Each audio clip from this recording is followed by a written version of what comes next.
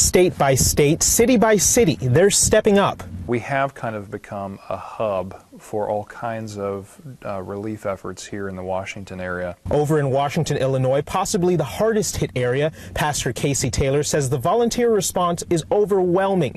His church has been transformed into a makeshift shelter as residents come to terms with the aftermath. God is with us in this mess.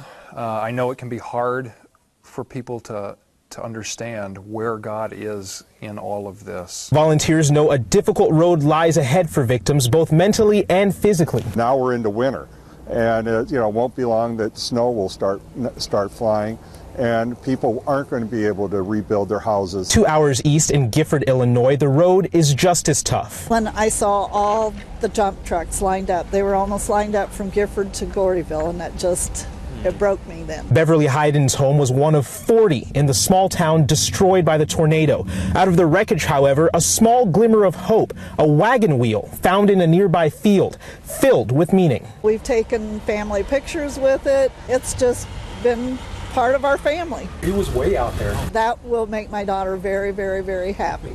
Several eastern Iowans are making the difference for residents like Hayden.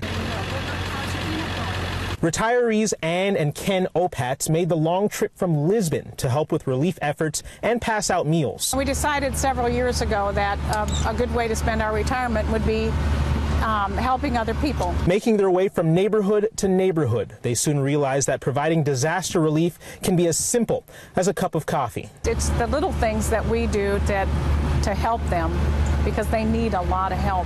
Just off in the distance, we can see the flashing lights of utility trucks from all over the area. They're working frantically and hard through the night to get the power going back in the area. They should have it back up sometime soon. We're reporting in Gifford. Jason Hackett, CBS 2 News, 10 at 10.